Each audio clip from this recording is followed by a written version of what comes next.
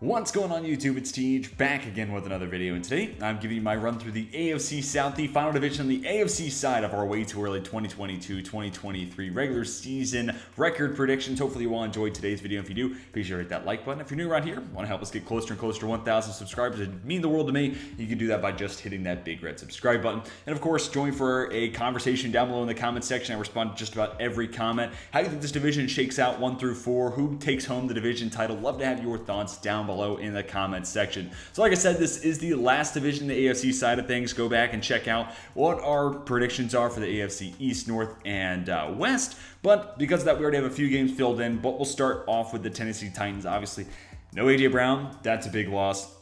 If you're a Titans fan, you're hoping Treylon Burks can, pretty quickly fill in that production that's going to be lost, and you're hoping Robert Woods could add something that you were missing last year, and you're going to need that defense to be just as good as it was a season ago. Let's start out with a win week 1 against the Giants. I think they are, further along, and I think the Titans, a little more playoff competitive than where the Giants probably are, barring a crazy step forward from Daniel Jones. So because of that, give me the Titans defense creating some turnovers and giving it a hard week 1 for Daniel Jones. I've already talked about weeks 2 and 3. Go back and check out our prior videos for my rationale there. Getting to our first in-division matchup between the Titans and the Colts.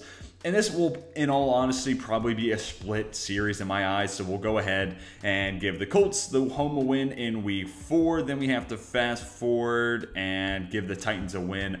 Plus, Titans coming off a bye in week 6. That kind of makes sense. So then we get to week 5. Let me get Tennessee with a road win against the Washington Commanders. This is a Titans team that is probably going to be regressing compared to where they were last year, but still have talent on the field. So barring Carson Wentz really figuring it out and having a big game there in week 5, I like the Titans roster a little bit more than Washington. And I give Tannehill all his faults. He's not elite. He was disappointing in the playoffs last year, but he's still, a league average, in that 14 to 16, 14 to 18 quarterback range. So because of that, he is better than Carson Wentz. I'll take the better quarterback in that matchup.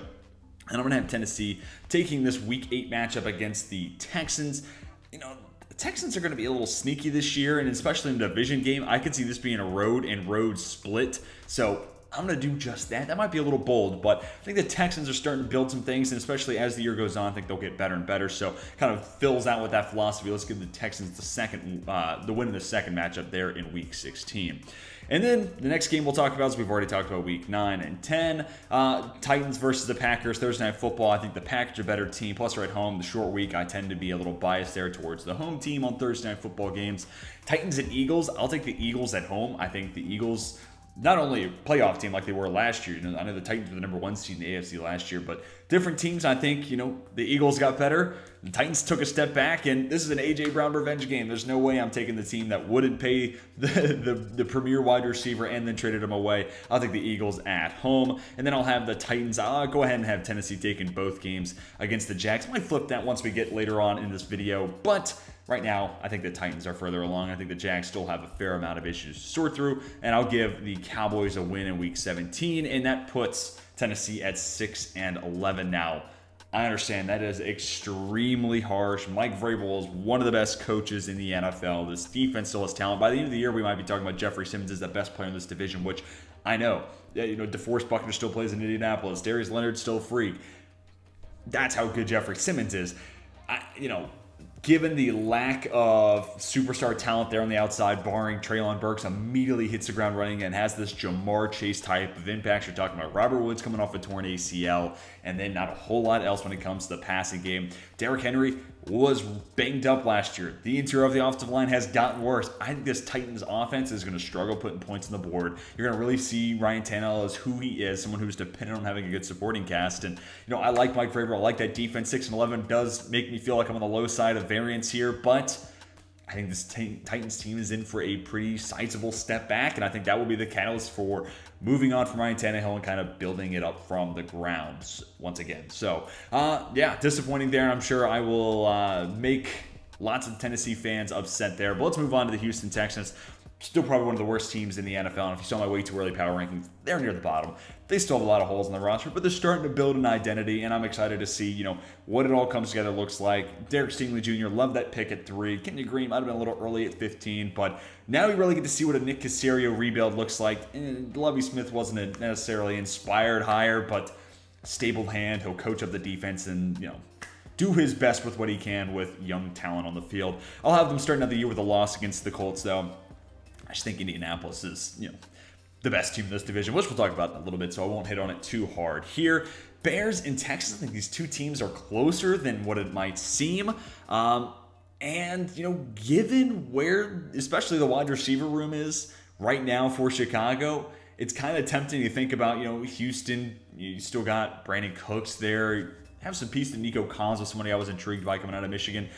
Going into year 2, we'll see what Davis Mills can, orchestrate here, but Justin Fields, my number 3 overall prospect. It would be a little foolish of me to not take Fields over Davis Mills, who was a 3rd-round pick in the same draft. So I'll go better quarterback plus the home team taking out the Houston Texans there in week 3. So it's an 0-4 start, and then I'll have Houston and Jacksonville split. 0-5 feels pretty harsh, but these two teams I think are closer than, it really needs to be. It's not a whole lot of a conversation to be had there. They're 2 of the worst teams in the league, and they're both needing more out of their second-year quarterback. Now, Lawrence has more expectations that come with that, but we'll talk about Jacksonville here in just a moment, so I don't want to give away all my talking points there. But I think Houston, Jacksonville, pretty identical when it comes to being one of the worst teams in the NFL, and because of that, we'll have them have the road and road split. By week, they lose the Raiders next week. That's unfortunate. The Raiders just, as much as I do like Derek Stingley, rookie cornerback, tasked with slowing down Devontae Adams. Yeah, I'll go ahead and take Devontae Adams in DFS that week. And then the Eagles, I think the Eagles are just, like I said earlier, a playoff caliber team. And, if things really come together well and Jalen Hurts takes a step forward, they might be even more than that. Maybe NFC, championship game type of contenders if all breaks the right way. So I'll take the Eagles there. Texans and Giants, this is an interesting one, especially if you create some turnovers against Daniel Jones, get the ball back in the hands of Davis Mills. This might become, possession by possession, time management, who has the ball longer in their hand type of game. I think I'll still go with the Giants. I think their defense is a little further along, plus Wink Martindale. I like him as a defensive coordinator a lot more than Lovie Smith. That's not to knock and, talk slander against Lovie Smith, but Wink Martindale's been one of the best in the game for a while. Lovie Smith feels like a product of, the early odds, really, more than he is a defensive guru nowadays. So I'll take the Giants at home, but that one could be interesting. You get, 3 turnovers out of Daniel Jones, and it'll be hard to see Houston lose that one. Let me get Houston in the Commanders, and I'll give Houston a win here. This team is not going to go 0-17. They're going to win games. They're at home. I think the Commanders, it's similar what we were talking about with the Giants. You get a couple turnovers against a turnover-prone quarterback, anything is live. So let's say the Giants get the best of the Texans, but then Houston's able to create those turnovers and take one from the Washington Commanders. I think one of those 2 games they'll end up winning, and it makes a lot of sense because of, like I said, generate turnovers against a turnover-prone quarterback. I've already talked about week 12, 13, 15, and 16, as well as 17. So week 14, week 18, the last 2 games we'll talk about.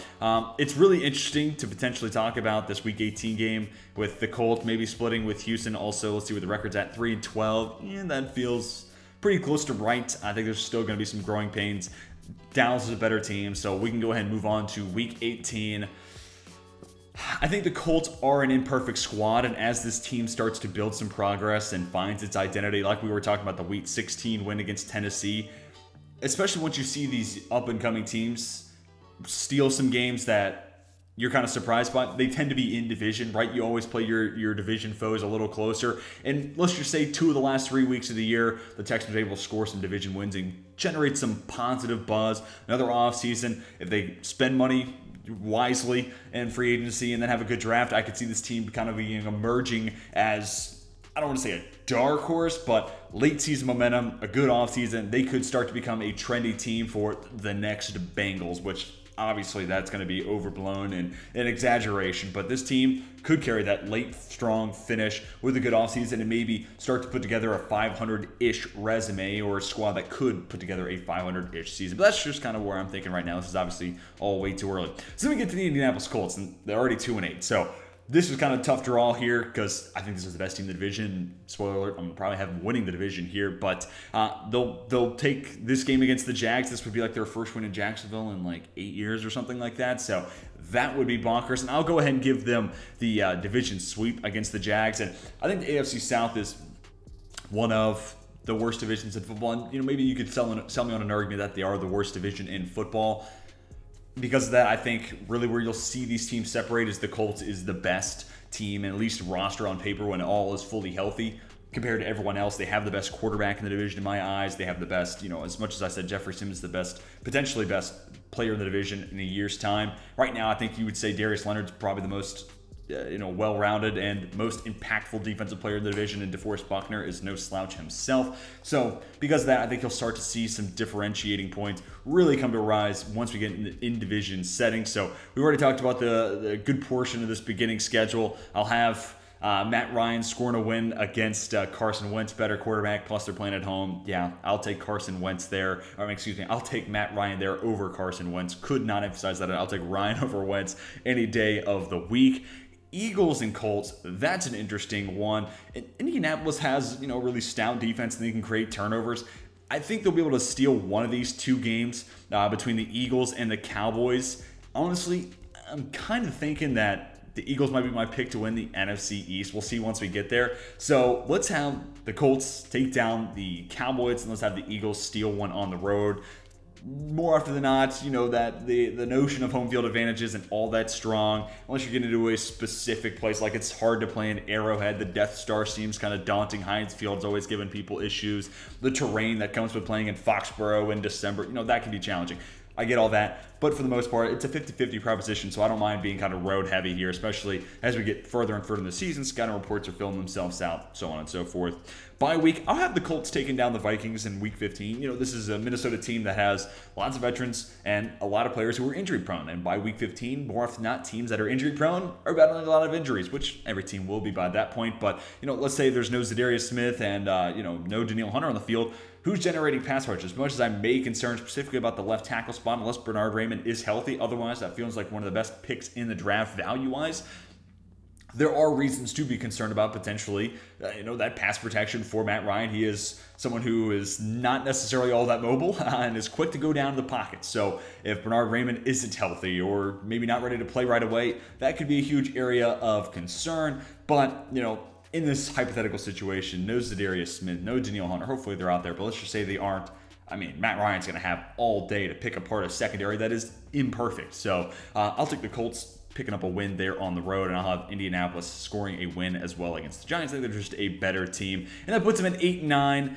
We'll go ahead and flip this Houston game then and put them at 9-8. They'll be the lowest seed that wins. They'll be the fourth seed, the highest or the lowest division winner. That's kind of a mouthful to say. And that also flips the Texans back to 3-14. So that could be in flux there, but I think the Colts can finish the year over 500. That's really why I go back and I change that. Let's talk about the Jacksonville Jaguars. I'll have them losing to the Washington Commanders in Week 1. I don't think the Commanders are going to go 0-17 either, despite me not being thrilled about Carson Wentz. He does have some upside there, but Jacksonville, you're going to need to see a lot from Trevor Lawrence, and I think it's going to take some time. So what's this, an 0-5, 0-6 start that we're getting them off to?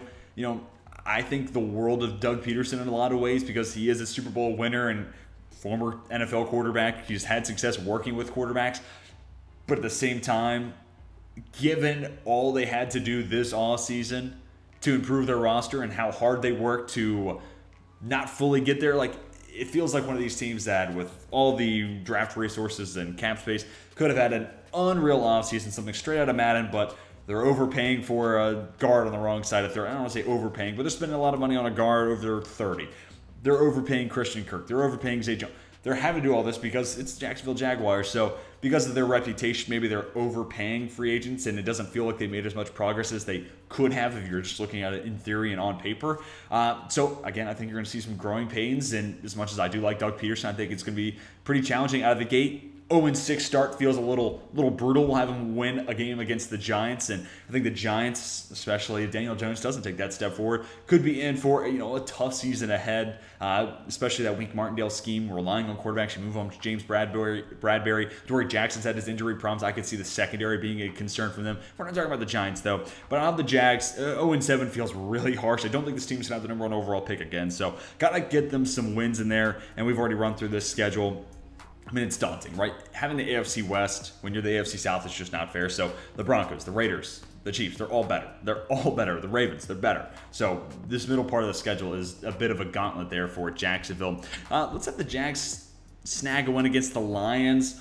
I'm not necessarily thrilled about that, but let's just say Trevor Lawrence tears it up. They get into a dome setting and have some success against, a Lions defense that maybe is a little down that week. I like the pass rush that Detroit's putting together. The secondary, though, does have some holes, and maybe this is a big game for Trevor Lawrence playing inside that dome, like I said. Jacksonville and Dallas, yeah, I'm not sure about that. Dallas is still a better squad, and I can give you a win over Detroit, despite me thinking the Lions are a better squad, but Dallas to Jacksonville, those rosters aren't really close to one another, despite Dallas, I think, in my eyes, taking a little bit of a step back, and I'll have the Jags taking home a win over the Jets. Back-to-back years where we see 1 versus 2, Trevor Lawrence versus Zach Wilson in that 2021 draft. And let's, you look at the end of the schedule, and I think there's some glimmers of hope, similar to what we talked about with Houston, where a young team that is imperfect and has lots of holes, but starting to piece things together down the stretch gives that fan base reason for hope. You're seeing 3 wins over the final, 6 games of the regular season. I think that's something that Jacksonville can then carry into the offseason, and maybe that shakes off the narrative a little bit, and they can have a little bit more financial savvy moves next offseason. Maybe moving on from Trent Baalke would help as well. That's just my take. And another good draft. Maybe this team starts to piece together year 2 of Doug Peterson, year 3 of Trevor Lawrence. Maybe it then comes all together. But I still think this is going to be a team that struggles. There's a lot of holes, and there's a lot of newness too, right? Like, it's going to take time for everyone to get acclimated with Doug Peterson, those systems to really come into place, and second year, different system for Trevor Lawrence. There's going to be some growing pains there, but nonetheless, I think this team is going to be slightly more competitive, and if they're one of the worst teams in the league, they're still going to be relatively fun to watch. But long tangents aside, that's going to do it for my AFC South preview. Tell me what you think down below in the comment section. How do you think this division shakes out 1 through 4? You can see it on the left side of your screen. I got the Colts as the division winner. Who do you think comes away with the AFC South crown this year? Hopefully you all enjoyed today's video and didn't mind my long-winded tangents. And if you did, be sure to hit that like button. It helped me out a ton. If you're new around here, be sure to hit that big red subscribe button, as we're getting closer and closer to 1,000 subscribers. That's going to do it for me. Hope you all have a fantastic rest of your day. Until next time, my name is Tej, and I'm signing off.